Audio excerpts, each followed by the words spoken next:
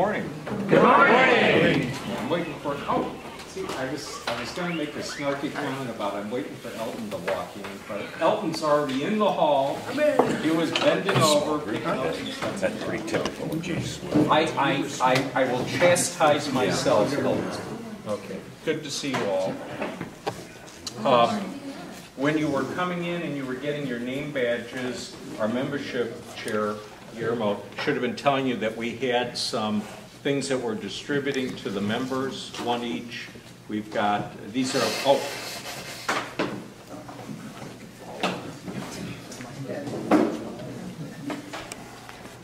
Okay, thank you, gentlemen.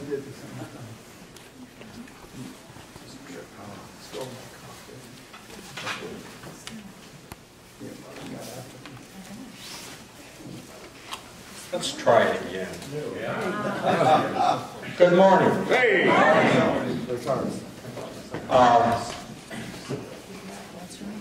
Now that we've done the welcome, Guillermo, do we have any visitors today? No, not so far. No visitors. Do we have any new members today? Any new members? I think so. Okay, so we're good there. All right. So, disclaimer. I'm explaining, not complaining. But basically, my wife and I have been sick since the last meeting. So if my voice goes out, that's why. And if you see me doing that a lot, it's because I'm coughing. So as far as I know, I don't think I'm contagious. But all right. So moving right along. Needless to say, that blew off all of my commitments that I made at the last meeting to meet with various people. So maybe end of January, February, I might be back in the swing again. All right, so welcome to meeting number 294 of TMG, the MAC Group. It is January 2020. You're staring, you're frowning. You don't like 294? Oh, no, it's just, you're distorting. I'm distorting, so You're too loud. Well, we've been talking about that for a long time. about like that. Better? Yes. Okay. All right. Oh, good. Now, the three guys, the three wise men at the back table don't have their hands over their ears now, so I guess I must be better. All right. What can I say? We made it through another year. And we're still able to print, and we're still able to get our mail, our emails. So I guess we're all good to go. Now, if we could just get our Facebook accounts and our Twitter accounts to work right, I guess we'd be golden. So with that said, let's move on to our usual agenda. So we've done the good morning and the welcome. News. Are there any news items the members wish to share? Going once, going twice. So, really, there hasn't been much news that we're allowed to talk about here. Oh, yes, Mr. Gray. Big Firefox security hole has emerged in the last day or so. They actually came out with a new release, and 2 days later, they had to do a panic release. I don't remember much more, but if you're running Firefox, you want to get it updated, because apparently it's a bad exploit, and it's being seen in the wild. Mm-hmm. So what Rich was saying is that if you use the Firefox web browser, you want to make sure that you've got the latest version. And the way you make sure you have the latest version is you'll go to your Apple, you've got Firefox running, you'll go to your Apple, you'll go to the little line that says About Firefox, and then it'll bring up a dialog box that'll tell you whether it's downloading an update or not. And if it is, eventually, Firefox, yeah. Yeah, not the Apple. Not the Apple?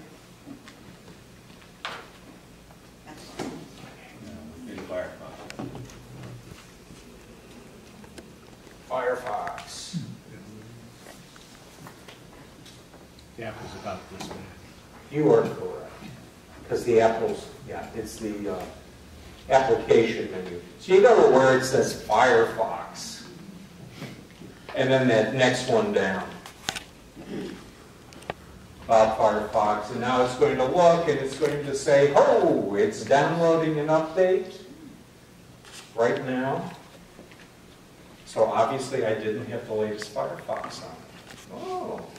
good to know. I'm glad I come to the meetings. Yes? Ready for another topic? It's all about Sure. sharing.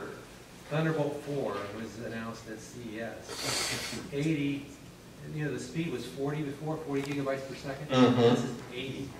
So this is going to be really fast. It'll be a while before anybody here sees it, or I see it, anybody sees it. But it's going to be really fast. 80 gigabytes, that's over wire. Yeah. Consumer electronic, is it so-called consumer electronic It's show? just called CES. CES, anyway. They also announced a new family of Bluetooth Yes. that's going to be doing some Audio. really, really good things. And you've got the ATTC, which is the new protocol for your digital television, coming, over-the-air television, that's going to supposedly make your reception much better. Trash your TVs again. No, there's a guy I know out of Pennsylvania who installs antennas for cord cutters.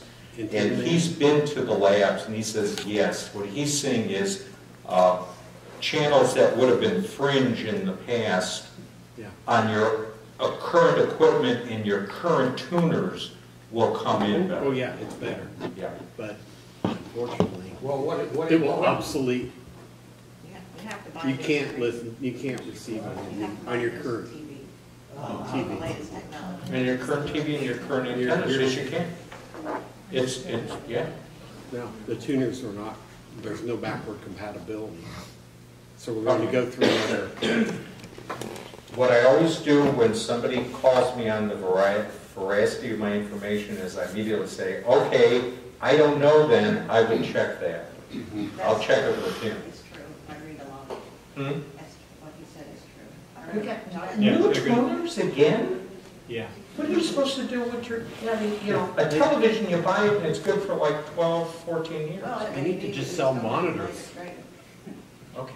Well, someone told me that they make special versions for hotels and stuff that are just extremely minimal.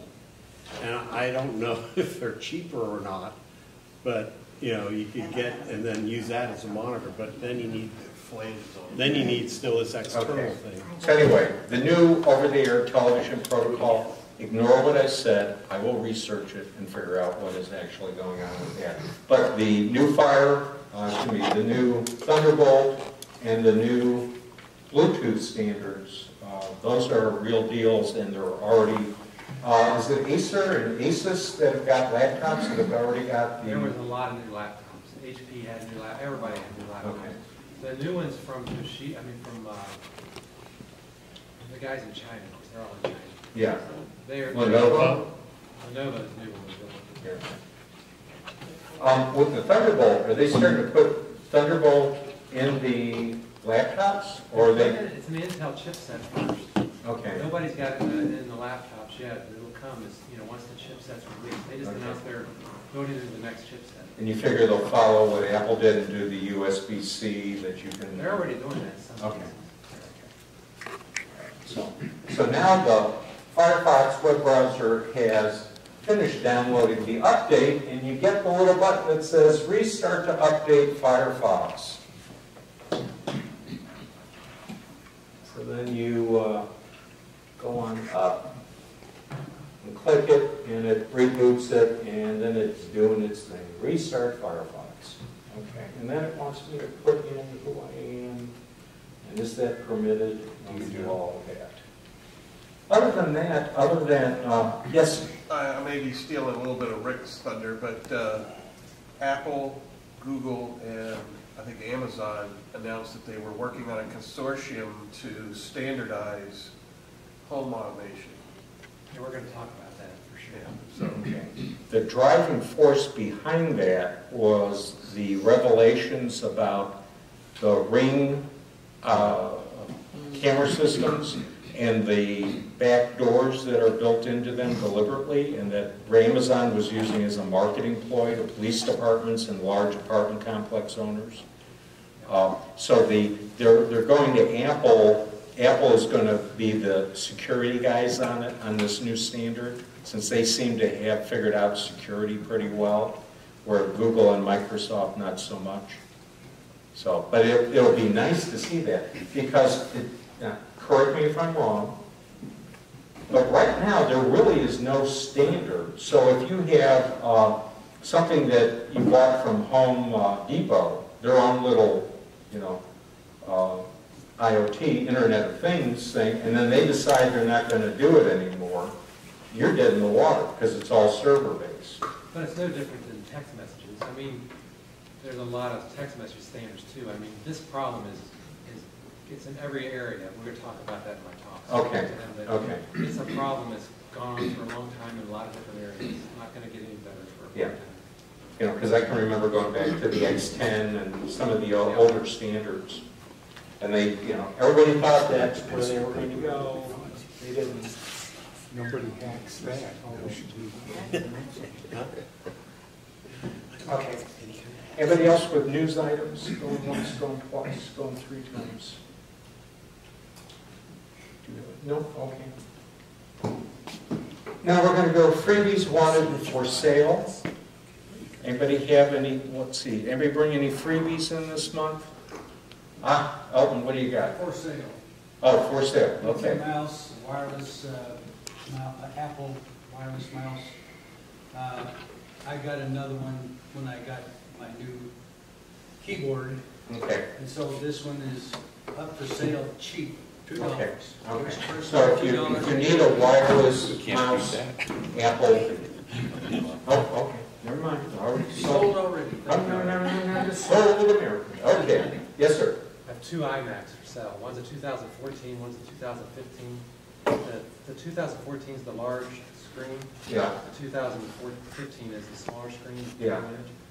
I don't have all the details. I didn't get it printed out, but I'll bring it next month if I don't have them gone already. But if anybody's interested, just email me and I'll get you the specs. Okay. Mr. Georges, since you handle the website and the communications to the members, one of our members or associates who will remain nameless had suggested that if they have items for the freebie or that they're selling, that we somehow incorporate that into the after-meeting message. Think about that, whether it's something we could do or not. Well, when do you want the after-meeting message sent out? I sent it out that same day as the meeting. If you want it out 3 weeks after, then... What about if we had like another page on the website, members' information and what they have? We can do that. I can update it periodically, yeah. Yeah, okay. If they send it to me. Well, just think about it. Yeah. We're not committing to doing it, folks. We're just thinking about it. All right, let's see. So we had freebies. Nobody had freebies. Anybody looking for equipment? Okay. We had Rick tell about the stuff he's got. Dan, by any chance, Dan Wyckoff, do you have any stuff that you're... Well, of course. I mean, it's like a given, isn't it? So, some of the... Hey, by the way, I added up how much stuff, of your stuff I had bought. And this is getting expensive for me. I'm going to have to stop coming to these meetings. But think of all the money you're saving by buying used. First of all, there's everything that's still good, that's still working. Yeah. It's a tragedy when it gets thrown away. That's my the problem is, Dan, I'm feeling guilty about those hard drive enclosures. That fit right underneath the Mac Mini. They're from, and I can tell you bought them, but you never used them. And so. No, they were well used. No, they were still in the wrapping. I could tell. Well, that's a testament to how many boxes I keep in my garage. By the way, for those who still have old Apple II games or GS games, there's a rather rich collector's market for that stuff now, so just be aware. Well, okay, anyway, getting back to the prize this month is a Wemo remote switch. You can control anything that plugs into a regular 120 outlet with this device. You need the app on your phone or on... So you could automate it, say, hey, turn the light on when it's sunset. Or you can put it on a schedule. Turn it off when a lot better than the little mechanical timers with the little dial that never get... Because this automatically changes with the time, and all that kind of stuff. And then... so what's the price point on that? Everything is Andrew Jackson. This is Andrew Jackson week. So everything in this box is $20, including the box, so. Okay. So, and then, I still have the, if you've got a Japanese automobile and you want to figure out why the check engine light is on for another Andrew Jackson, this device plugs into the ODB port and tells you exactly the error code, and you can clear it if you feel like it. Okay. And that's also $20. And if you've got an iPad Pro, I've got a couple of 12 South cases for version 2 iPad Pro. 12 And inches. those also are Andrew Jackson's? Yep. That's it. Well, never mind. I was about to see something that was kind of associated with the political realm, so I'm just going to stop myself before I go there. Okay. All right, so I'm going to say freebies wanted for sale. We're done. If you're interested in any of those items that Dan was talking about, see him at the break. If you were interested in what Elton was talking about, forget it, because Cap already says he wants it. And your homework assignment is to figure out what you want for the machines you have and Well, I Oh, get know this what right. they're my sons, but yeah, we can talk about that. If somebody's interested. Does he know you're selling them? He Not actually normally, asked but it us to does do now. it. Okay. He wants to get rid of it. All right, so moving right along, we're going to go to help desk.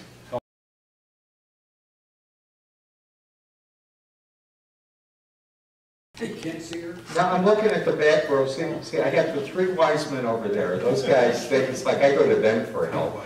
I got Dell, he's busy reading, is that Kiplinger's? Yeah, that's Kiplinger's, yeah, okay. Elton doesn't need help, we know that. Oh, all right, we'll go to Phyllis first, and then we'll go to Rick. Okay. It's on my iPad. I think it's an update that they did. It's where, in my mail, and I pick up something I want to read. Mm-hmm. Of course, it's not doing it now. But a side window comes over. Mm-hmm. Sometimes it'll slide off, and sometimes it won't. But I'd like to not ever have it come up. Okay, now the sidebar that comes up, what does it have on it? It has what I had clicked on that I wanted to read.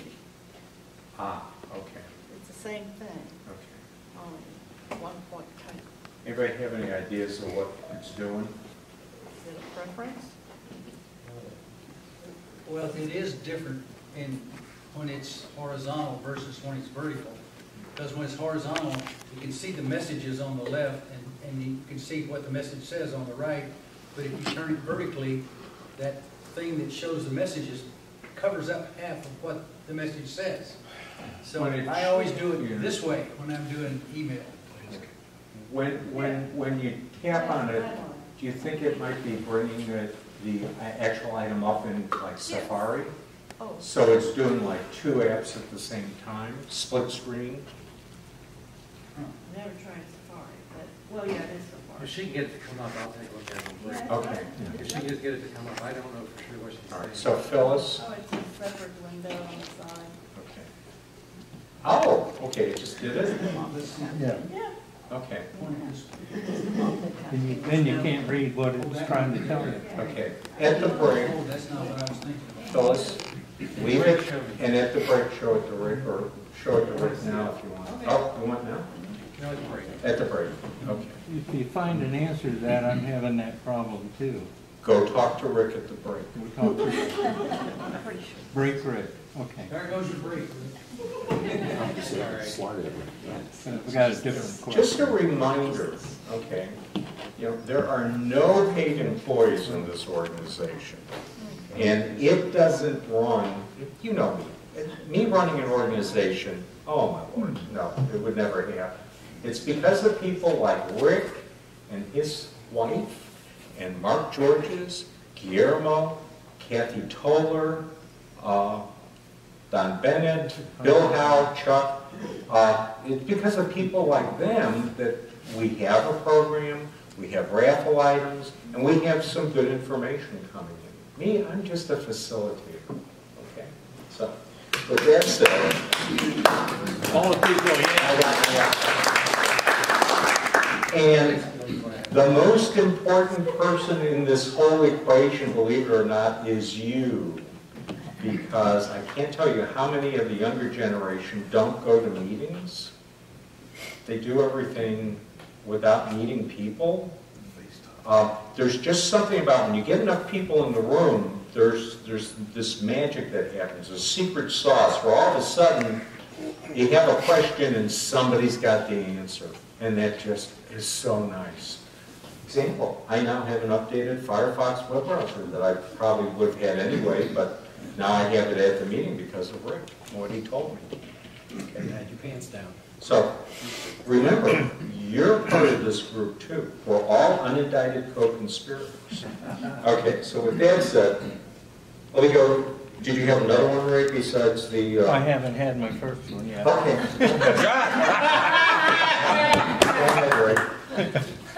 I have a Canon 8800 or 1000 or something, delightful scanner. And it worked beautifully up until what's 2 operating systems back. Mm-hmm. And then it went to, we're at Catalina. What was before Catalina? Mojave. Okay, when those 2 started, then it quit. And Canon is not supporting it anymore. Okay. Is there any way that I can get that thing working with Yes, there Mojave? is. And if you remember, we did a presentation about a piece of software from Hamrick Software. And it is, for all intents and purposes, the universal scanner driver. Let me just bring it up here. I'm working on, it's the senior day. I have to remember stuff. I can remember the icon of the software, and I can remember Hamrick. ViewScan. ViewScan for the Mac. You can have the ViewScan app for the phone and for the iPad is free. The ViewScan app for a Windows machine or for a Mac computer, you have to pay for it. But this is my go-to whenever somebody has a scanner and it's no longer being supported by the company that made it. This is the one to go to. And it's ViewScan, VueScan. Now, way back when, last century, when I still was employed at a newspaper, you all remember what newspapers were? Okay. Newspapers. We had all of these old scanners, Opticons. There was some stuff that was made in East Germany. Why they had it at Dayton Daily News, I do not know. And we're trying to get things computerized. ViewScan was the only program I could find that would support a Unix machine, a Windows machine, and a Mac, and get this stuff that was from who knows where to work. And sometimes work with more features than the original drivers gave it. Yeah, that scanner was beautiful because it would do all kinds of 35 millimeter and other size negatives and slides. The other thing that ViewScan has in it is optical character recognition, where it will take, you're scanning a piece of paper. Well, when you scan it, you're just creating a photograph of it, if you will. Right. Okay, it's a picture. ViewScan will turn it into electronic type. So that's another very I've not had good success with that, but I do play with it some. Yeah. So anyway, so ViewScan is what you want to use. I have found it works extremely well with the Canon LDPE scanners. The ones that it's one USB cable into the scanner. There's no power brick. You plug it into the Mac. They were mainly used by reporters on the go back in the day when we had reporters. I have an old We may still Canon. have a couple, but not many. I have an old Canon that's powered with the USB. Yeah, it'll work with those too. So there was all these old scanners that we were able to resurrect and get working again on customers. Shazam. Yeah, okay. Thank you. So, for me, ViewScan is what I call epiphany software. You go like, oh, I see the light. Yes, Dan? Another product that I've had success with is Silverfast. they have a fairly wide gamut of scanners. I had an old Nikon slide scanner that hadn't, worked since 2008. Is that SILVERFAST? FAST, yes. They're on version 8 now, but they support a lot of different flatbed as well as slide scanners. Okay. Well, they're on Wikipedia, so they must exist. Oh, okay. Okay, so that's another one that you might want to look at, Silverfast, which I had never heard of. Okay, this is good. I'm learning stuff today. So those two are ViewScan, which is from Hamrick, HAMRICK software, and Silverfast, which is from Silverfast, SILVERFAST.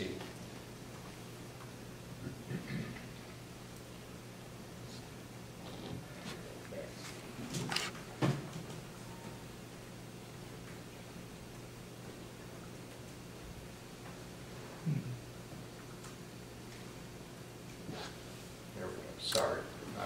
I'm having small motor skills that aren't there, that I need to use to get the point He's of showing his age.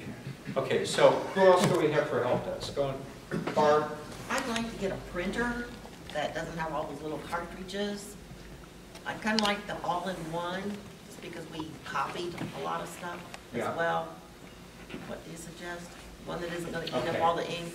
When you say a lot of cartridges, are you talking about like 5 and 7 cartridges? No, the little cartridges that are gone within a couple of Are months. you after color or black and white only, or? Both, I think. Those new tankers from Epson, they're inkjet, but they don't have cartridges, they have bottles. And Okay, it's much more economical, and it holds a tremendous amount of ink. okay. Epson. Epson, they call them tankers. but- Tankers, okay. The only problem with Epson is that, like with HP inkjet printers, when you replace the cartridge, you usually replace the print head. In Epson, the print heads just stay there, and you just, the print heads eventually wear out. Mhm. But maybe find yourself an inexpensive color laser. Okay. Are you a Costco person? No. They're south of town, I'm north of town. Now, Sanders may have something. Are you after color photo quality? No. Okay, yeah, then a color laser. would The probably color be- laser, Brother makes a decent one at a decent price. Okay. And actually, the laser toner, being more expensive for the toner cartridges initially, there's a lot more pages out of them you do out of an inkjet. Okay. So you So the actually Brother have laser. to have. A Brother laser, any color laser that's fairly inexpensive. Okay. Some of them are under $300, so My favorite is the Xerox Phaser. there you go. I'm on my 3rd one now. Okay. And the other ones didn't die. They're still going, they're just at other people's. There was a new feature I wanted, and so I tried. The little wax box. No, we're not talking about thermal. We're talking about actual xerographic toner. And they've been very, very reliable. And what I really like is you can also replace the fuser. It's a module that just pops out, a new one pops in. So, I've had 2 sons doing dissertation, doing doctoral stuff, and they just, when they were still in the house, man, it was like we were going through 8, 9 reams of paper a month minimum. To do that on an inkjet, it would bankrupt you. But on a laser, 1, you get more impressions per cartridge, and 2, the cartridges usually are less when you're buying them, through Amazon and that. So Xerox is another brand that they're also known as Lexmark, Xerox Lexmark. Oh, okay, I've seen that. Yeah, those are their inkjet printers. The Phaser are the Xerox Okay, type you're saying printers. phaser. Yeah, PHASER. Okay. Think Star Trek. Also, Okay, Phaser. when your warning runs out, then you can start using these manufacturers. Which are much less expensive. Yeah. Okay. Instead of, some. Do you know if they And come I've as done- an all-in-one kind of thing, or probably not? Typically, There are. there are a couple that are all-in-ones, the thing is, you know, I live in 2020, so I really don't need the fax feature anymore. No. And as to the copying, I've got a regular copy machine I use for that, which is, so.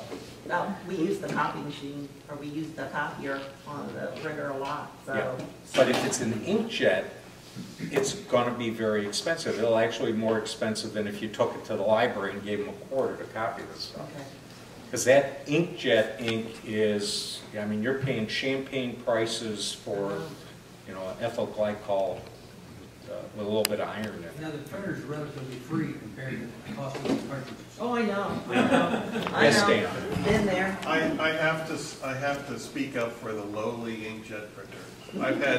I've had good success using a product from a company called Precision Color, and it's a ink that's OEM quality, and you buy refillable cartridges, and I have a Canon inkjet that has 6 cartridges in it, and a set of inks, which will probably refill 3 or 4 cartridges, are probably like $60. Yeah. So for less than $5 a refill, I'm very satisfied. I've been using it for over a year now. How much printing do you do? Well, mostly black, but color printing I do a lot. You're printing something like every week? Oh, yeah, Okay. yeah. Probably. The thing that really bothers me is when I've got a customer and they print something once in a blue moon, okay? And it's always when they go to print it, the cartridges basically have dried out on them. And they got to buy a new cartridge, and they only, you know, printed 2 pages off of the old ones when they first bought them. And that just bothers me. A xerographic printer, anything that's using toner, yeah, it's going to continue to work, whether you're printing something once in a blue moon or. Well, the thing with inkjets is you gotta get the right viscosity of ink. If you get the cheap refilled or remanufactured kind, Yeah. those will definitely blow out your print head because there's not enough body to the ink to keep the print head from overheating. Yeah, and the main problem I've had with that has been when I take it to an Office Max or an Office Depot and they're going to refill it for me. You're not getting good quality ink there. The company's called Precision Color. They're out of Niagara Falls. Okay. They sell both the cartridges and the ink. Okay. And the refill process, you're doing a syringe process? Yep. If you get a refillable cartridge, it comes with a little plug in the top, and you just take the plug out, put this ink in. Okay, so it's not where you're going through a membrane with a syringe needle. You're just popping the cork and refilling the bottle. Yep. Okay. Got it. Name again? Precision Ink. Precision Color. Precision Color of Niagara Falls? Out of Niagara Falls. Out of Niagara Falls. Yeah. Well, often when I have I'm online and I'm sorry, I'll open a few things and I'll get this message that says, let's say on page has pictures, you know, in newspapers. It'll say you're using too much stuff. You need to close something. Oh, and I got one thing open. But anyway. But you only have one window open or one tab. Well, maybe I will then go on to 2. Okay. But I'll get this message and things are slow like molasses. And I think, okay, I look to see how much memory I have. And I've got 32 gigabytes on my system. Yeah. And I've got maybe free memory of, 21 or 23 gigabytes. Why can't I get that some of that 23 and put it over in the other rooms? Because you're looking at the wrong memory. They're talking about not memory RAM. They're talking about how much cache your web browser is able to handle. Yeah, and it might say 2.3. Yeah. 2.3. So let me show you something that I do on a regular basis with all of my web browsers. Does that include dynamite? Anyway, go ahead. I like Machines like me, I like machines. I can only recall one piece of electronic equipment that I basically did bad things to, deliberately, okay? And it was at the newspaper. And it was down in the composing room, and the engravers were egging me on. Oh, yeah? And we took that, anyway. Yeah. Did it need killing? It needed killing. It was evil, and it was causing problems for all the other equipment. And once it was dead, it was dead. All right, so let me fire up Firefox, Google Chrome, Opera. So let's start out with Firefox. So up over here, I got Chrome. Thank you, Chrome. You're so slow, but you finally came up. I'm in Firefox. I go over to my history column. Okay. They call it a menu, but I'm just going to call it a column because people think of them as columns. And if you go down a little bit, you can say clear recent history. You'll also have where you can, let me think if I can remember where the thing is here. It's in help. Hopefully you can just go online and look them up. Let's see, it's in, but typically I'll just come in here and I'll say, hey, clear recent history. Then you get a window that comes up like this. Let me zoom in here so you can see it. And let me give my super secret password so I'll do it.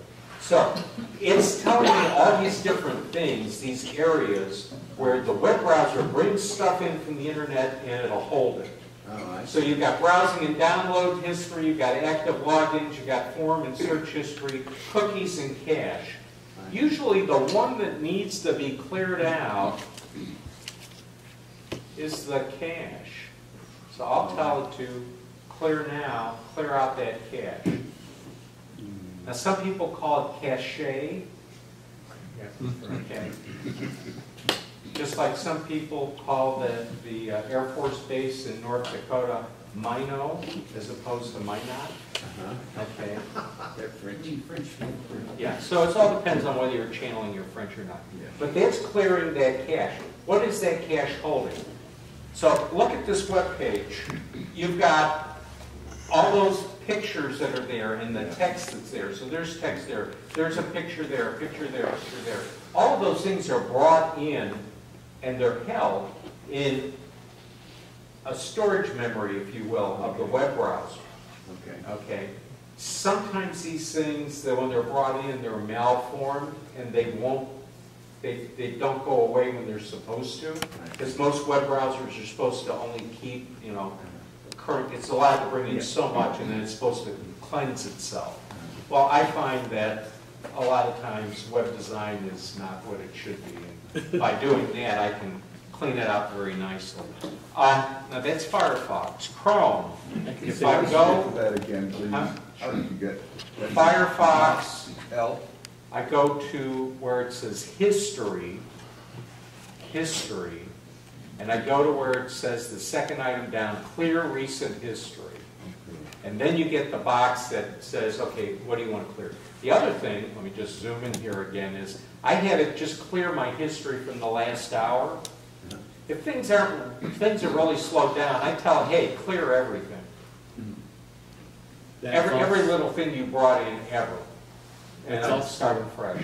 Handy to do if you're about to back up your machine. Yeah. Saves a lot of time. Yeah. Question. Yes, sir. This clearing operation also erase some passwords and stuff like that? Okay, let's go look at that dialog box again. Clear recent history. Let me just zoom in here. You'll see where over here it says active logins. Yeah. It'll log you out, but nowhere does Firefox let you erase your passwords.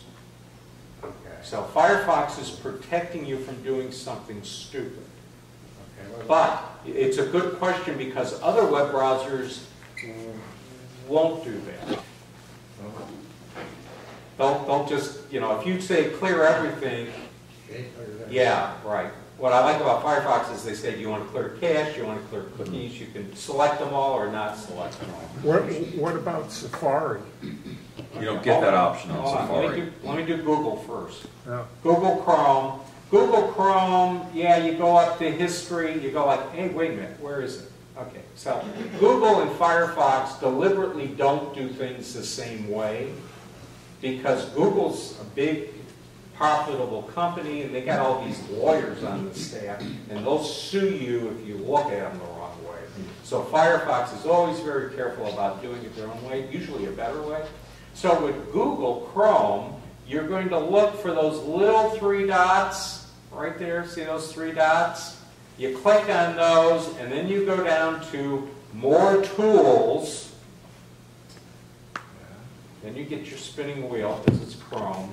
And then you have a thing called Clear Browsing Data. Okay, so notice Firefox, they take you in 1 menu. Google Chrome, they take you in 3. Then we've got a dialog box here where it says, oh, do you want to clear browsing history?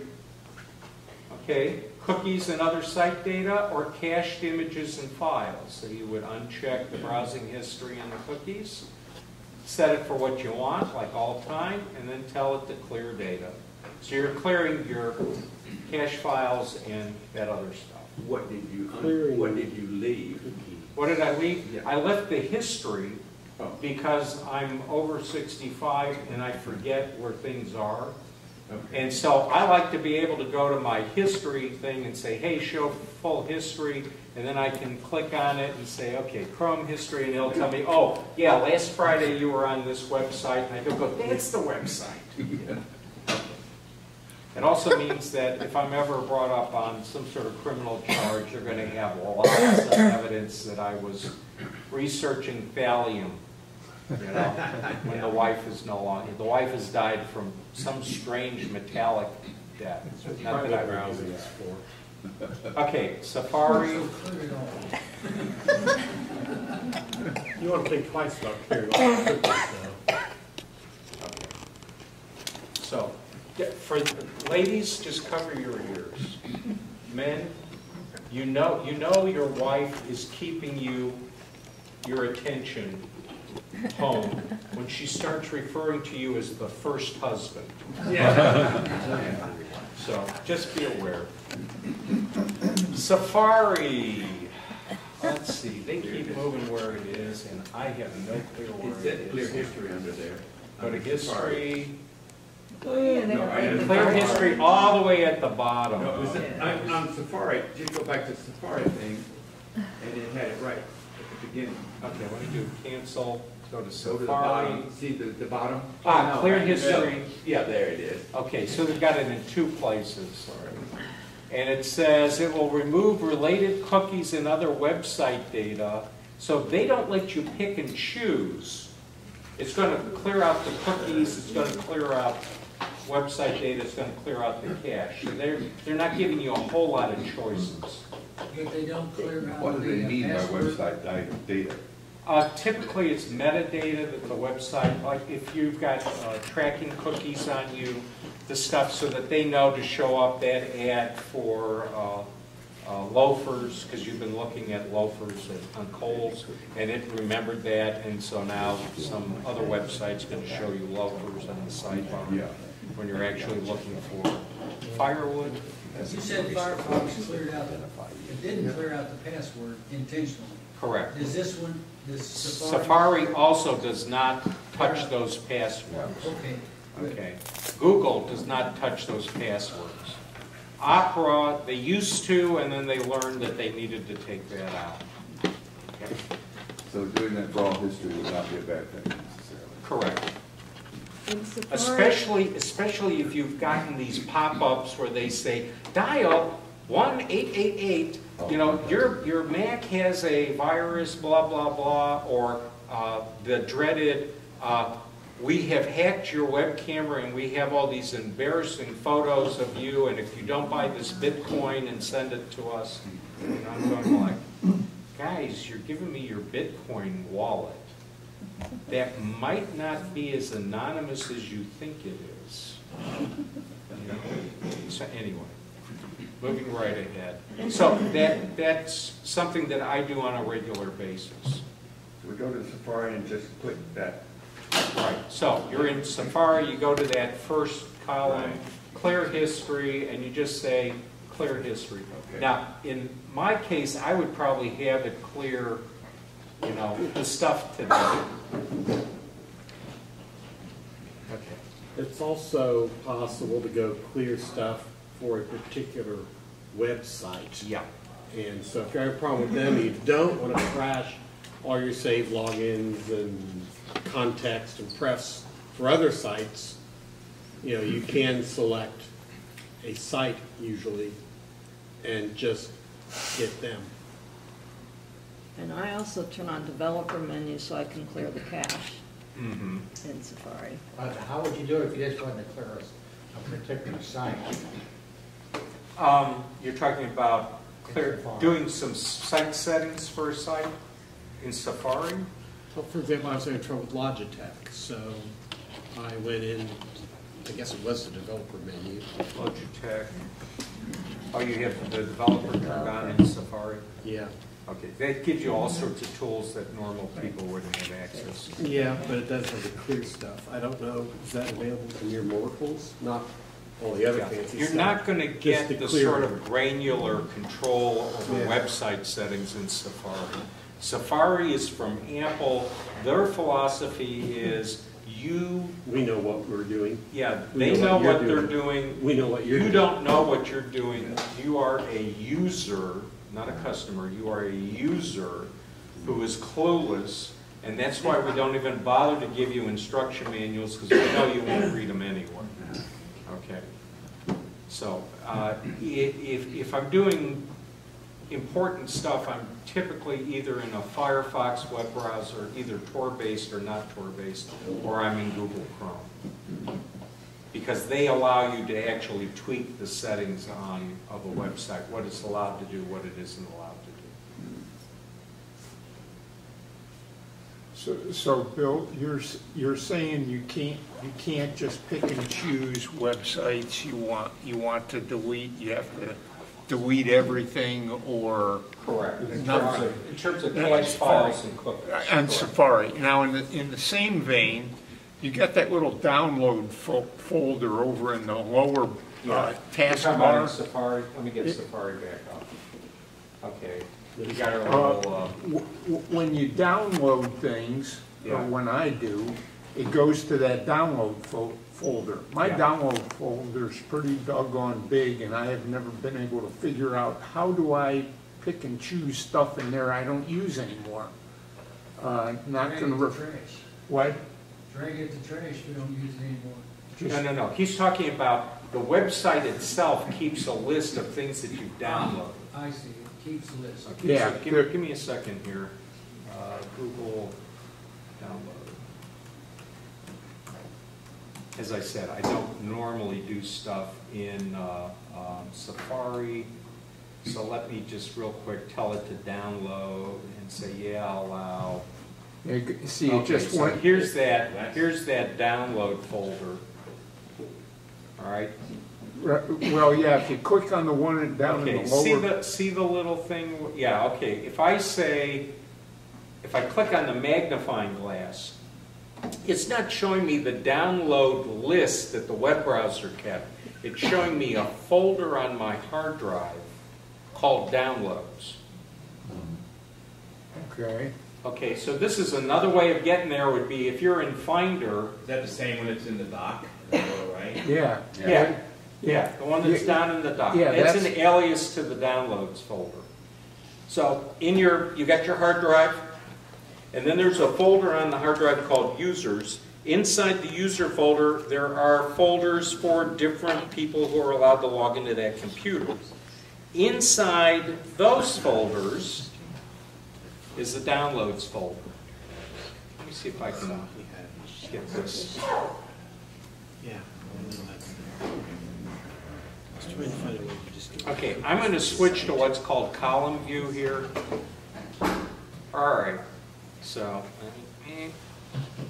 okay, and now I'm going to zoom in a little bit so people can sort of see it a little bit better. Okay, so here's your Macintosh hard drive. Okay, that's column 1. These are the folders that are inside it. Think like a Russian Matryoshka doll, you know, one inside the other. Inside, so you got applications, library, system, and users that's inside your hard drive. You click on users. These are the folders for the users that are allowed to log into this computer. You got shared, which is the common folder. Think of it like the Village Green. You know, nobody takes care of it. Okay. Anyway. Then there's TMG Dayton. That's the user that I'm logged in with right now. And then there's TMG Dayton 2, because if the first one gets followed up, I got another account I can still get in the computer. And then there's one for me personally, because I keep my personal stuff away from the club stuff. If I click on the TMG Dayton one, and notice that, you know, let me just zoom in a little bit more here. Notice the TMG Dayton one has a little house icon. It tells you that's the one you're logged in with. And in there I've got an applications folder, which is for Google to put their stuff. A desktop, so anything that I can see on my desktop of the computer is in that folder. Documents and downloads. And I'm going to zoom out just a little bit here so you can see, hey, I got Google Chrome is in there, I got a HyperCard something in there, I got Mini VMac, I mean there's bunches of stuff in there. This is like, I'm trying to think of something that would be, it's like you never emptied out your mailbox. You know, you got USPS. Yeah. You know, you read the you get the package delivered and then you leave it on the porch. Okay, after you take the stuff out of it. So this is the #1 place where people need to look and see what all's in their download folder. Typically, if you downloaded it and it's from 2 years ago, you don't need it anymore. Well, yeah, it's like sheets of paper in a file folder. And I just So want to let me take zoom 3 out of here the for a sheets minute. out of that file folder. So and throw a 'em great away. way is to say, organize it by date added. So this is all the stuff that came into that download folder in 2019, and this is the one item that came in 2020. So I could click on these other guys and say, hey, you know what? Adios. Okay. Yes, so, Bill. So the path is to go to the hard drive and then pick on the. Yeah. Hey, Bill? Yes, Bill. Could you click once on your downloads folder icon in the dock? Okay, I clicked once on my downloads folder. See the arrow at the top? Yeah. Click on that once. And it it'll takes open. you right to your downloads folder. You can see all the You files. don't have to go into them. Now, I you like the way also, I if you don't- click once on your Okay. dock, John, just watch, okay? Yeah. So I bring my pointer down to Yeah. that downloads folder. When the pointer's on top of it, the little pop-up says, hey, I'm the downloads Yep. folder. Yep. I click once. I don't it'll, get that. It'll give me a list of what's there, I and don't at get the that. top will be an arrow. I don't click get the that. arrow and it opens it up. what operating system you run? I think What's the one below high Sierra? Yeah, you Sierra. got it. It should have that. He's got it. Also, one other thing, Bill, if you click on your downloads folder, once they're in the dock, click once. Yep. If you click on one of those items, if there's a multiple, whatever, click on it once and drag it to the trash. Here, let me do this It's first. gone. I think when I click on the downloads folder, I get that, the 500 or 800 But on the downloads I very, made. very top, there's an arrow. Okay. You get sort of a, It's kind Here we of go. faded out you looking get, you thing. get sort of a banana type. Here we go. It looks like, yeah. I put my stuff See back. how it I've never seen that. Okay. well, I have never banana seen thing that. comes up that has all kinds of- You have something to do with that. You can also right click and change But it. another way to do it is click on the dock or the downloads folder in the dock once. 2-finger click. Yeah. Okay, no, one thing, just Yeah, one if you thing do a I- two-finger click, the first item above it is open downloads, Right. which takes you there. But you can also drag it, if you click once, take one of those, click and drag it to the trash. Like that. It's in the trash, and it's out of your downloads folder. Hey, Bill. Bill. Okay, because, yeah, I just got a Okay. ton of stuff in that download folder, and I've never been able to figure out how Also, to if you clean go to it the up. Finder, if you go to the Finder, just click on your Finder icon in the dock, it'll bring a window up. You have a left column that shows all your documents and application folders and all that kind of stuff. Then that right there should be your download folder in that also. Now, every time I go to Borsalis Bakery, I strike out, okay? You seem to be there all the time. So here's the deal, okay? Let me know when you got some scones.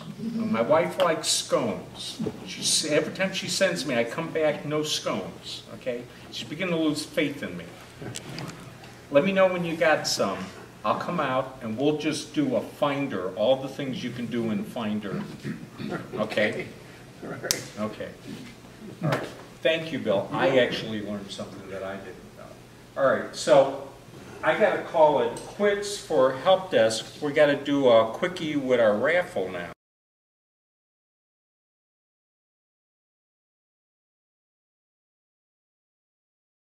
So last year, I don't remember what month it was, we talked about home automation. And this is going to be an update to that. So there's going to be a little bit of new information at the beginning. I want to talk a little bit about what I'm still using, what I personally use. And then after we get through that, I'm going to talk a little bit about some stuff that's new. Just came out at CES. I got some pictures from a variety of really interesting devices. Some of them are just fun. Some of them are real. Some of them I don't think will ever be real. But we'll talk about those. And then at the end, I'm going to talk a little bit about more serious automation using the new features that came with the update this year to the Home app, as well as some of the really cool features you can do with Shortcuts if we have any time left. Shortcuts is a brand new app that allows all kinds of really powerful automation. I just want to show you how powerful that is. And then it's something fun to play with. If you get brave and you want to play with something new, it's worth it. So we'll talk about all that. So to start with, I wanted to refresh, this is a slide from last time, what home automation is. It'll be in your email when you get the email after the meeting. But home automation is basically a way to access control devices in your house and to make them work. And you make them work from everywhere. And that's just a refresher. I don't know if anybody remembers that slide from last year or not, but I showed you that slide last year. And basically what I like about it is access from anywhere. I'm all the time when I'm at the gym, going to the house to make sure I turn something off, because I can never remember if I turned it off, things like that. So it's really powerful. And all kinds of devices. In fact, Apple updated this page on their web page this year, and it shows all the devices that can be controlled. If you ever get time, go to this website.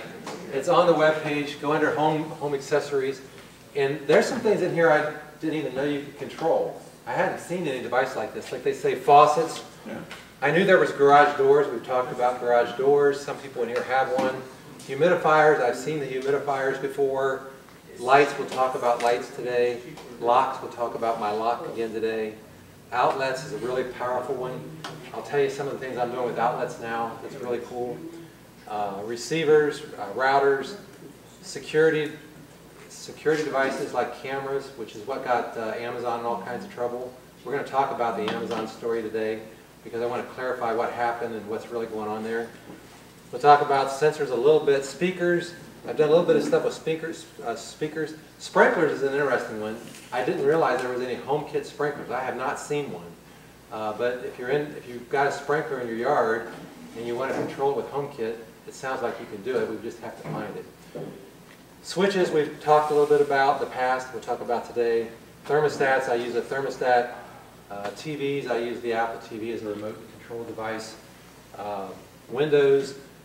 Blinds. Anybody seen the remote blinds that you can control with? These are really cool. They're really expensive, but they're really cool. I think they cost like $800, $700. Does that sound right? They're really expensive. But I have some friends. In fact, Allison, who presented here a couple months ago, she has a set at home. And I've seen them and watched them work online, and they're really cool. So we're going to talk about a few of these things today. Stop me if you have questions. I want to make sure you understand what I'm doing here and it makes some sense. And then we'll go from there. All right, my stuff. This is just a few of the things from last time I wanted to re-talk about, tell you where I'm at. I'm still using a ton of the Hue light bulbs. These are made by Philips. They're Philips Hues. They use a hub, and you can get multicolor ones that are amazing, all the colors that they can do. I even have a porch light that's got one of these in it. They're really cool, and they've announced some new stuff. These are new features that they got over here. A new stand they have. They've got outdoor bulbs now. They've got a whole lot of new stuff going on. They've got a bulb now that has built-in security, something or the other. I don't remember all the details, but they have launched some new stuff. If you go to their website, you can read about it. But I still like the Hue bulbs a lot. Now, there are a lot of new bulbs on the market, and I think they're more cost-effective, to be honest. I was looking for some additional Hue bulbs for other rooms I wanted to put them in this week, and I noticed that there are a lot of new competitors. And most of them are not compatible, to Bill's discussion earlier, so you can't buy Hue bulbs and put them in where you've got iDevice bulbs or whoever else is out there. So that's one big difference. The other big difference is a lot of people now that are launching new products that don't require a hub. Do you understand what the hub does? A hub is a device that you put in your house that is the device that connects to the internet. And then you attach a whole bunch of other devices like light bulbs to the hub, and the hub keeps track of all these devices. So when I send a command that says turn on the bulb in my bedroom, it goes to the hub. Then the hub, using a different protocol, sends the information to the bulb and says turn on the bulb. So the bulb doesn't talk directly to the internet. Yeah. Is there any phantom electricity being used in a dormant state? Only from the hub. The hub is online. It's a powered device. It's got electronics in it, so therefore it's got some... But the lamp isn't? The lamp is not. It's just like any other situation. Okay. And if there is, I don't know how we get it, because usually there's some switch somewhere. But if it's got power, it could have a little bit of a draw, but it would be very, very small. Gotta have enough to listen for the hub. Well, yeah, but I think it depends on what the technology is. But I think it might. You're probably right. But at any rate, the story here is that there's a lot of new devices on the market that do not require a hub. Now, there's a real debate on how important is it to have a hub. I think the hub is really nice because it gives me one device that I have to set up and configure, and everything else is done. And it's really simple that way. But it means you've got this extra device in your house, and every time everybody's got a new hub, a different hub, and it's crazy. Philips does offer a Hue bulb now that does not need a That was brand new. They just announced that, right? And also read the package carefully. If you read the package carefully on both the one that requires a hub and the hubless, it's specifically for fixtures that are not totally enclosed. Yes, they say that because they don't want overheating. These bulbs are LEDs, and LEDs, the LED bulbs generate a lot of heat because they have to have a big heat sink. The base of them is a big heat sink because there's a lot of power being dispersed out of the device. So you got to take 120 volts and get it down to LED voltages, which are very low powered DC voltages. And so you've got a lot of power to dissipate. We could have a whole class on how to dissipate that power. This is one of the things I did for a living. So that's the lights. There's a lot of new ones out there. If you're going to get into the light market, I suggest you look at what kind of bulbs you want. Do some research on all the different ones. We could always talk about that in here sometime. A friend of mine loves the iDevices bulbs. I like the Hue bulbs. You're going to find everybody's got a different thing they like. I like hubs. I don't have a problem with hubs. Some people do. So that's bulbs. I'm still using my August lock. Does everybody remember my August lock? I showed it last year. I actually think I brought an old one in. I've had one failure of the device. They replaced it for free. But I love it, and I love what it does. I grant access to my kids, for example. When we left town, we took off for Christmas and went out west. And I needed to give my son access to the house so he could get in and out. And rather than have to give him a key, I just gave him access, and he gets on his phone and he can get in the house because I gave him access. So that would make some people nervous, but I'm very comfortable with it because I know the rest of the security system is really robust. So that's that device. It does use a geofence. I've added some new features that I hadn't turned on the last time we talked. Now I've got this feature when I get close to the house, it unlocks the door automatically. Same with when Teresa gets close to the house. So if we drive up, the house unlocks. It gives us 2 minutes to get inside before we have to get our phones out and actually unlock it, or our keys, because we can use either one. I like that feature because I'm a gadget guy and I think it's pretty cool. But we go for a walk, you know, when we get close enough to the house, it unlocks. I don't have to even have my phone with me. It does it from my watch. So I really like that feature, but you got to have the right mindset to be willing to do that. Not everybody's going to be willing to do that.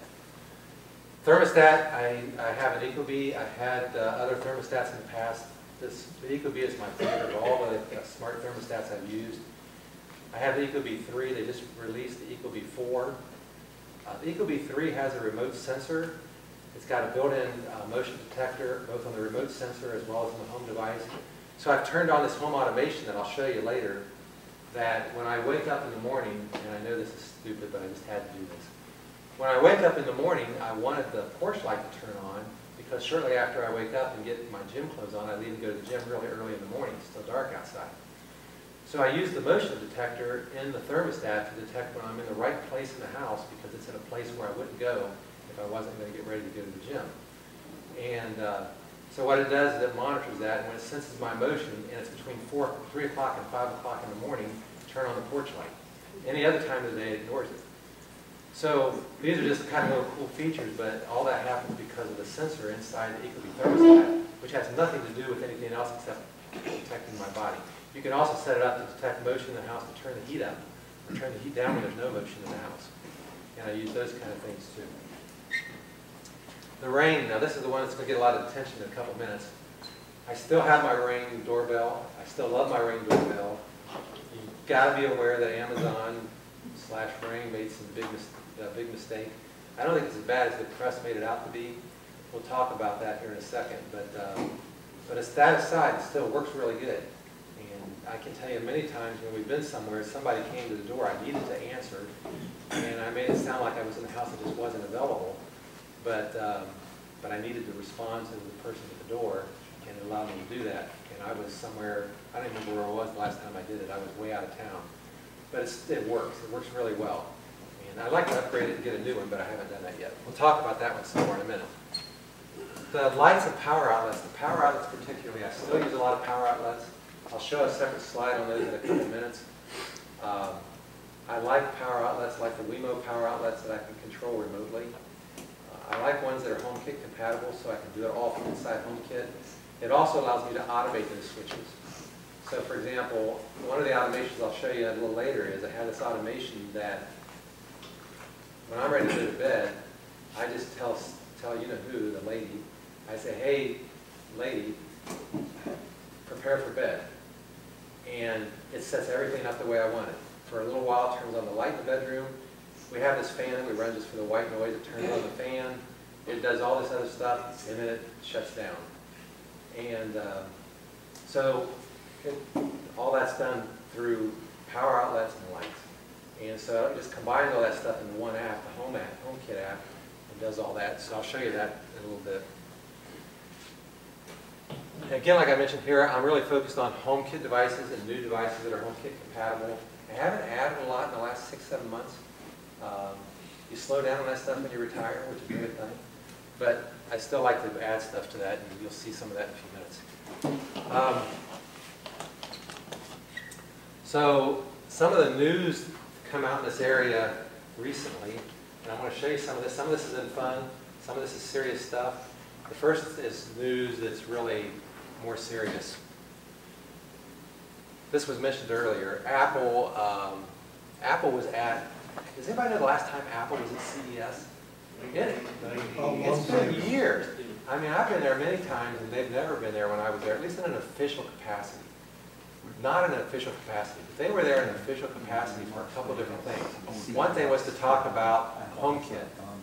So they were there to talk about HomeKit, the things going on there. I haven't seen much about that presentation yet, but I do know that it happened, and I do know there were some things that came out of it that were really interesting. That'll be another topic for later.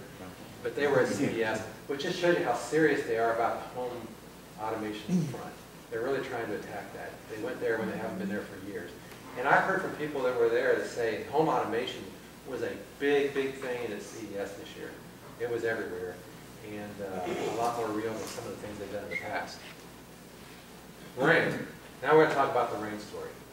This thing really got a lot of press, and it should, because when you're dealing with somebody's security, that's a real problem. Ring makes cameras, among other things. They make a lot of security cameras. They make cameras you can put in your house.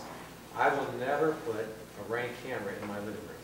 It ain't going to happen, because I don't trust them.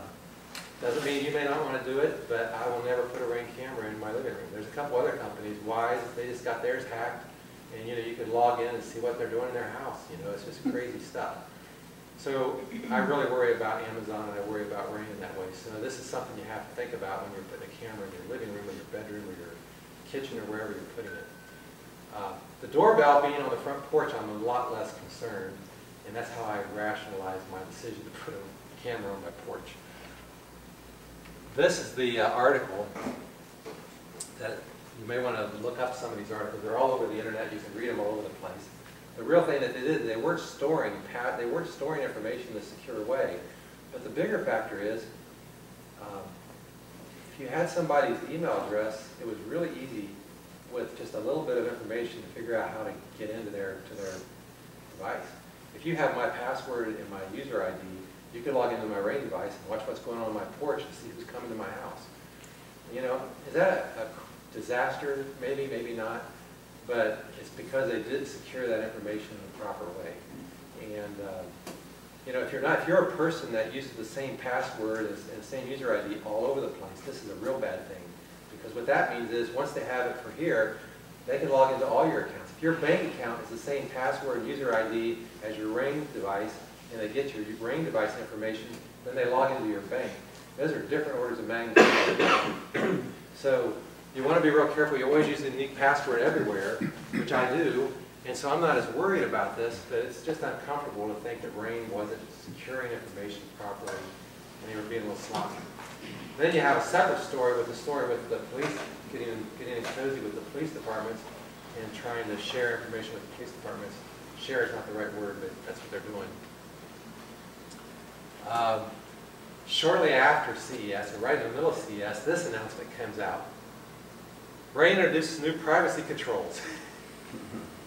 You know what this is a response to? This was a direct response to what had just happened. And they just announced this inside the app. There's going to be some new privacy controls. I don't know how good they're going to be. They describe them in the article. It's on Verge, I think, if you want to go read it. But they're trying to make up. It's a little late. They've already kind of messed up. And it's not the first time they've messed up. So that's what's going on with Ring. They have some new devices. They have a security system. It's an outdoor security system that's really cool. All kinds of new controls. I get this thing on mine. If somebody, this is new since the last time I presented, but if somebody has a problem, they see something on their video camera on their Ring device, like somebody walking around their yard doing something. There was one yesterday from somebody saw somebody messing with their car, trying to get in their car, and they caught it on their Ring detector, and then I saw it because they have their Ring detector set up to share their problems or their issues or what's going on with their neighbors. It's called Neighborhood. And that's a pretty cool feature. I actually like that. Because it does give me some advice. Then somebody was asking, does anybody know this person? Because you could see who it was. It was real easy to make this person out. So I don't know whatever happened to it. I didn't follow up. But Ring is doing some rather interesting things here if you're willing to share that kind of information. I don't really want to go into the police department, but I do think it's important to share that with my neighbors. And there's more on the control center. I'm not going to walk through that. Here's a blow-up of that. Control center might be perceived as a direct response to criticisms from advocate groups about their whole thing. But I think it's really a response. The Electronic Frontier Foundation really got after them about some of the things they're doing. So this was their response. That'll be in the handout. Ring has also added light bulbs. So they've got in the light bulb game, as well as light bulbs with solar power systems. And I don't know how that's going to work exactly, but it sounds interesting. They're going to charge it up and power it from the solar, but I don't know why you have your lights on if you got solar. But anyway, that's some of the new stuff they're doing. Okay, this is the project Bill mentioned earlier. The project Connected Home over IP. That's the formal name. You probably will see it abbreviated as CHIP. Connected Home over IP. Interesting idea. The idea is to solve this problem of all these different protocols, and everybody's different. So if you buy something from Q versus you buy something from iDevices, or whoever, they're all different. They all use different systems.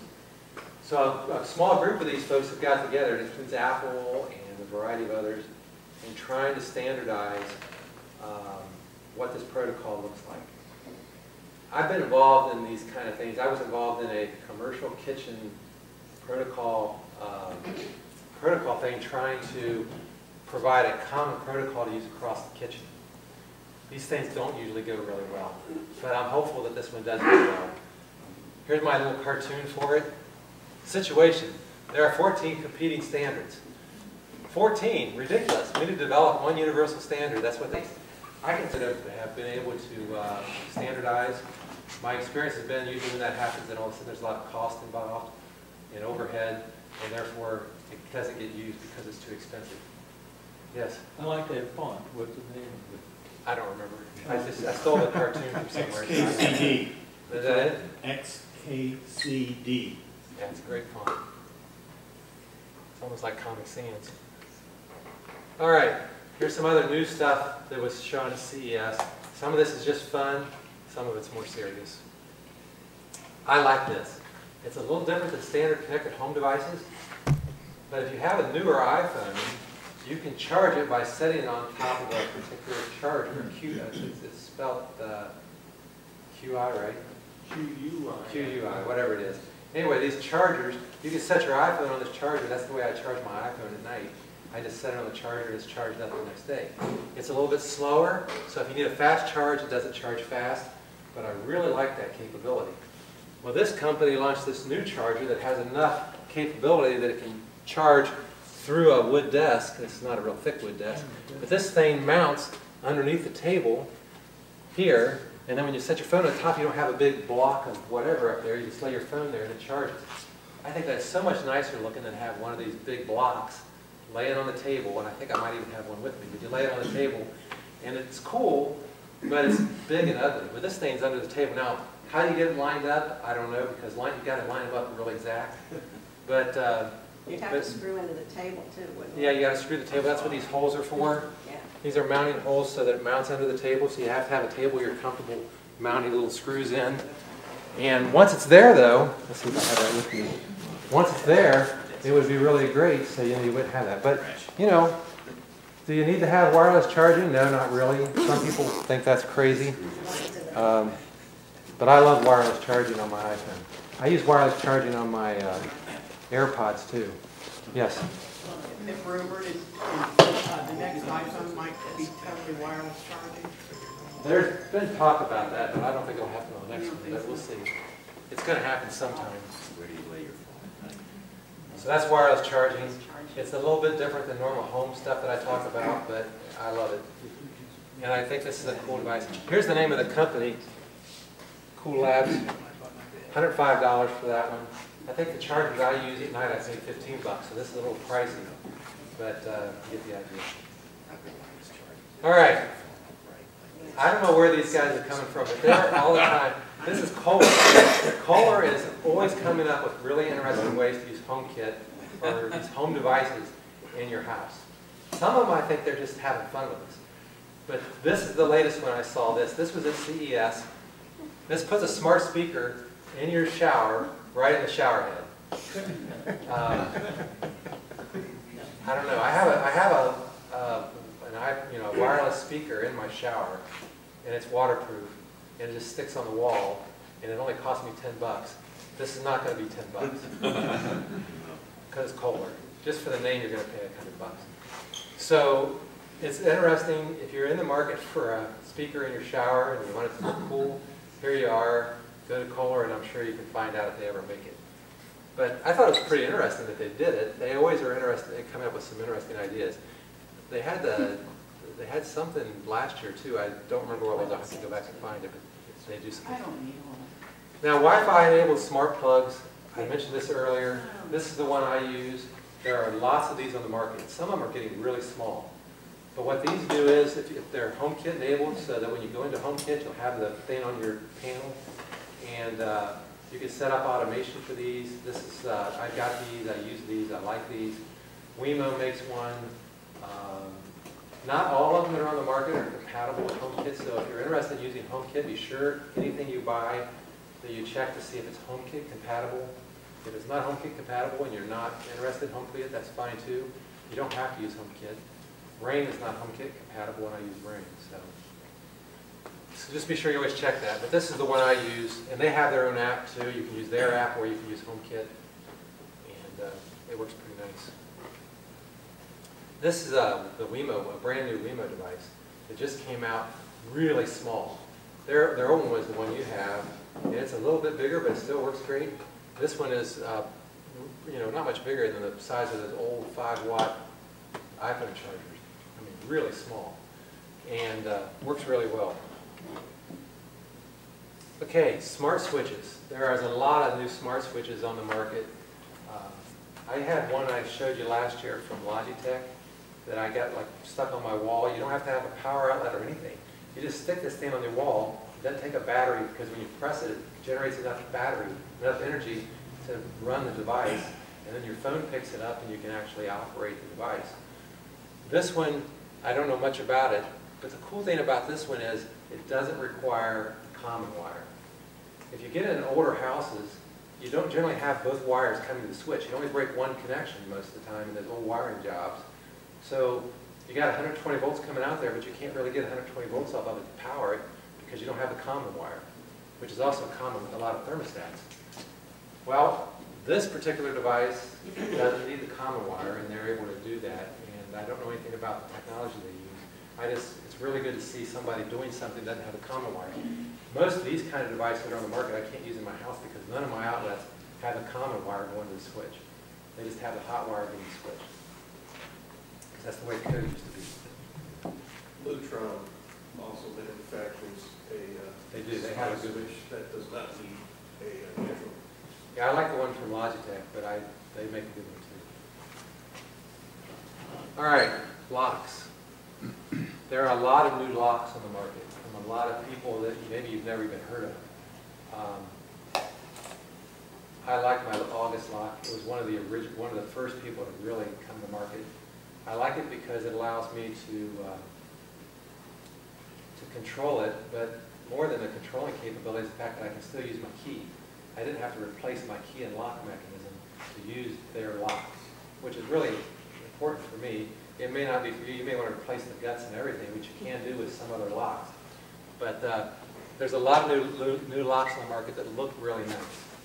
The bad thing about the August lock, I think it's ugly.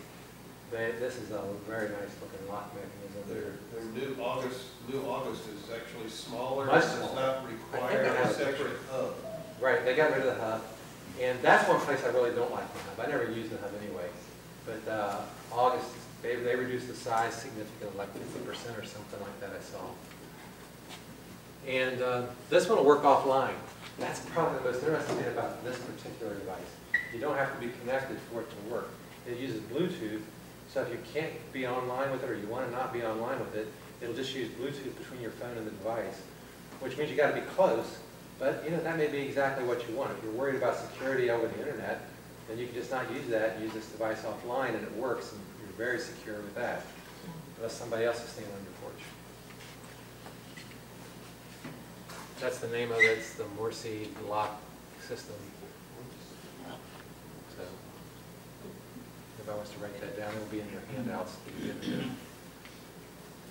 All right. There's never an end to this one. There will always be a new smart toothbrush. I don't know, it just amazes me how many smart toothbrushes are on the market and how many, it just refuses to go away. They just keep coming back. I do think there's some interesting things about, this one here does some really interesting things. Like it actually in your mouth tries to detect where you have plaque and direct you to the plaque. How it does that, I still don't understand it. But it's supposed to help direct you to where you need to spend more time in your mouth. And there's some, they put AI in a toothbrush. This baby has AI, artificial intelligence in it.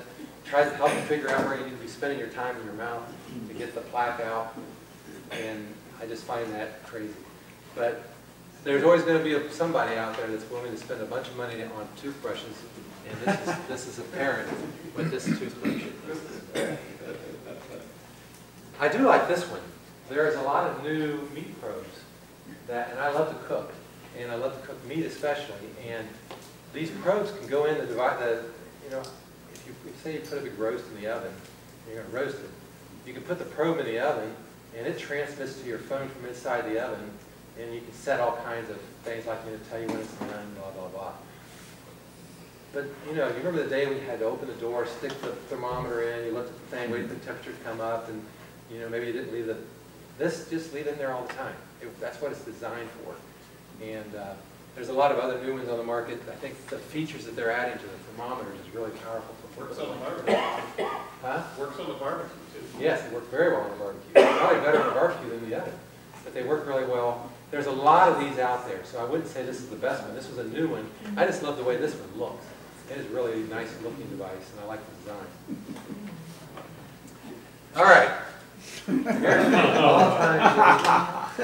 It's a robotic toilet paper manager.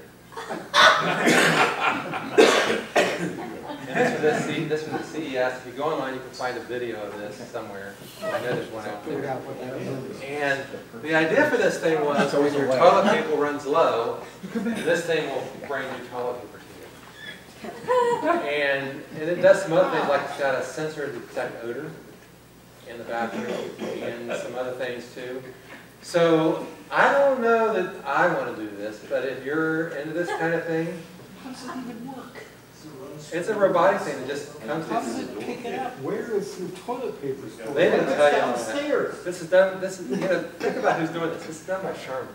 I don't know. Squeeze it. I don't know if they got a toilet paper division that's got electronics in it. I don't know how they did this, but they presented this at the show. A lot of things that are shown at the show never make it to market. And I've got a feeling this is one of them. I think this was just a gimmick to get some press, because I highly doubt anybody's going to buy this thing. But maybe there'll be some out there. I mean, people buy that. Does anybody here have the thing that runs, the Roomba that runs around and sweeps your floor? Yeah. You got a Roomba? iRobot. Yeah, the iRobots make them too. There's a lot of these things out there, and they're really cool if you're into that kind of thing. That my dog's hair would destroy it. So. All right, now for the cat lover. Uh-oh. This thing is world's first litter box detector. It goes in. It's got a built-in stool in your image recognition system to analyze the cat's deposits and tell you all about the health of your cat. Now, this will sell because there are people that will pay, and maybe some of you are in the same bucket, that really love their cats and will pay anything for the health of their cat.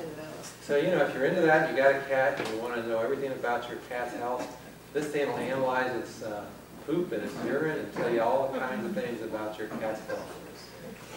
So, probably not the thing that I'm going to buy, but you might be interested, so I just wanted to share that with you.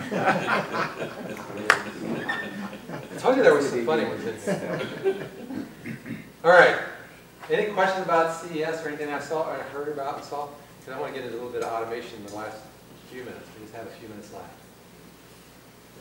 Okay, if you go on your iPhone or your iPad or on your Mac, this is on the Mac too. This is in your Mac. There's all three pieces of hardware have this application. It's called Home, H-O-M-E. And if you open the Home app, you'll see all the devices that are in your home system. And across the bottom, there's a tab that's your home. This is what's in your house. The next one says Rooms, where you put your devices in the room that they belong into. So you have a room, say a living room, a bedroom, a dining room, TV room, or a den, whatever you call your rooms. You can have, and then you put all your devices in the room that they're actually in. And then when you go into room, you can flip through your rooms and see what's there, see what the status of the devices are. So you can check them either place. And the last one's called automation.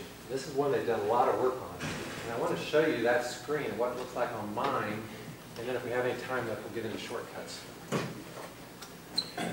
So notice on automations, I go to the automation tab. I have an automation that says 6:45 a.m. daily, 1 scene and 3 accessories. So what is a scene? A scene defines how you want your house to look in one single place. So like, for example, I have a scene called Arrive Home. And when I arrive home, I want 3 lights to turn on. I want my thermostat to go up. I want, this is just an example. I want all these things to happen when I arrive home. That's a scene. And that scene actually has inside it 3 accessories, which includes the lights and the thermostat, as part of that scene. That makes sense? So that's what a scene is and what an accessory is. And when you're doing automations, you want to use scene, when you're doing it on home automations, you want to use these scenes and devices to create actions, things that happen. I have another one that says at 7 a.m. daily, this outlet's going to do something. I don't know what, we'll go look at it in a minute. At 7:30 p.m. daily, I've got, this one's disabled. This is when I travel. I have one when I travel that I set up to turn on whenever we're going to be out of the house for a while. That turns some lights on in the house in various sequences. So it looks like we're at home. Would it fool anybody? I don't know, but I do it anyway. And then I've got one at 10 p.m. that does something with this outlet. When anyone leaves home, this one occurs. There's some more down here you can't see. That's examples of what this looks like in your automation screen and mine. All right. If I was going to create a new automation, I wanted to show you some of the things you can do with these automations. So there's a tab, there's a plus tab up here in the corner. You hit that. You can't see it here because it's already gone. Let me go back to the screen.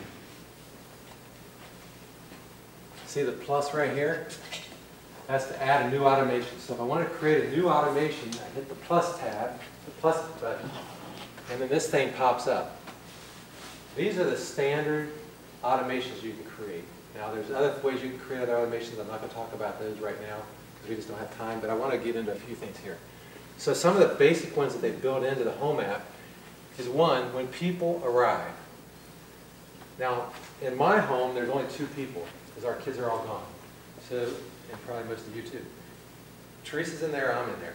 I can tell an automation when Teresa arrives or when I arrive or when either one of us arrive. So I can tell the device to take this action that I'm going to create when somebody arrives at the house, either one of us. Because we are, and I could add other people to that too, but that's the ones that I standardly define. Next one I can do is when people leave, when they leave the house. Because what it does, it creates a geofence around your house. It's up so many yards. And when people leave that little bubble, this is when these things are going to occur. So when Teresa or I or both leave the house, not neither one of us are at home, do this action. Time of day occurs. This is a really standard one. This is like the thing you plug in your wall that had the little bumps on it you did it out.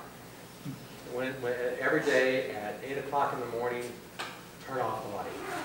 Every day at 8 o'clock in the morning, unlock the front door. I can do that, but you could do that. So that's the time of day. Question, does your computer have to be turned on? No. No. My phone could be off too. My phone, though, it's using the location of my phone to be my location or my watch.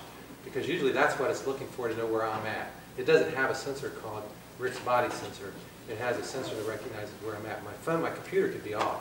My phone generally has to be on me when I leave in order for it to do these things. Or my watch. An accessory is controlled. So that's a little different one. That says when somebody turns on this light, like my wife, when she turns on this light, I want some other action to happen. So when somebody controls, maybe her or something else, maybe somebody manually turns on one of my switches, or one of my son comes over when I'm gone. This is a great example. So when I'm away from the house and I give my son access to my house, I could set up a notification based on this system.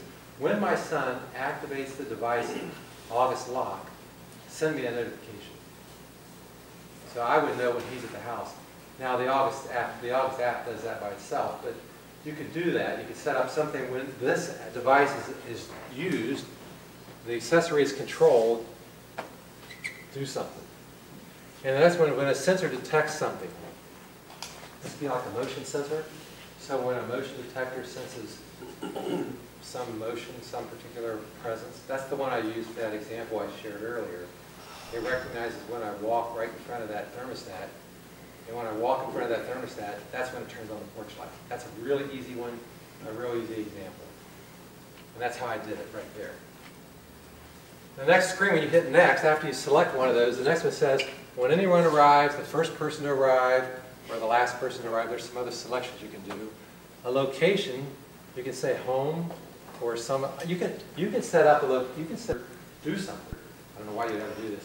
When I arrive at Kroger, turn on the kitchen light. I don't know why you want to do that, but you can do it. Because you can say any location you want. You can a fence around any location. So that's really powerful. It allows you to do some things.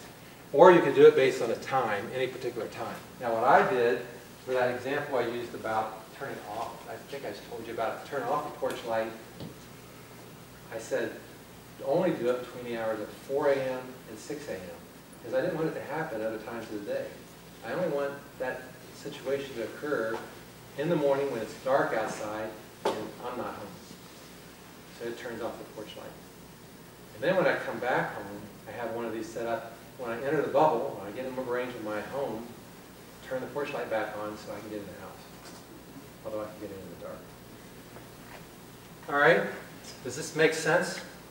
Mm-hmm. Kind of? Mm-hmm. Just play with it sometime. It's amazing what, even if you don't have a lot of stuff in there, it's a lot of fun to play with.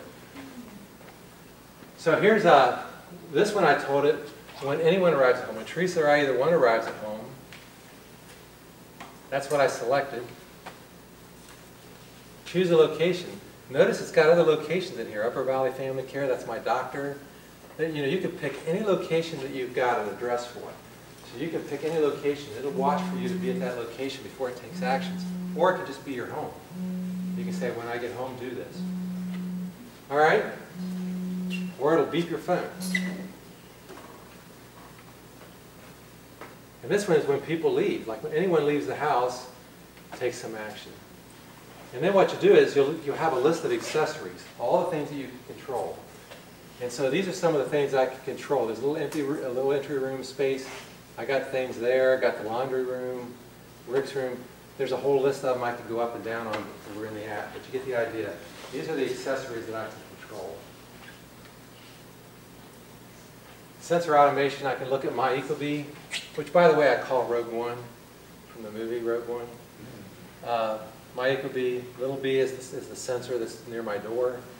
And this is my living room sensor. I have a separate sensor that's made by, I forget who makes that sensor, but these are all things I can use to sense what's going on.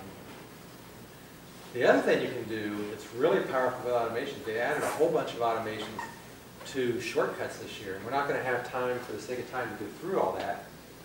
But shortcut automations allow you to do even more interesting stuff. Like, for example, I can tell my iPhone, I can set up one of these automations so that when I enter the Wi-Fi, when I connect to the Wi-Fi here at this location, do some action, like send me a notification or send an email to my wife to tell her I'm somewhere.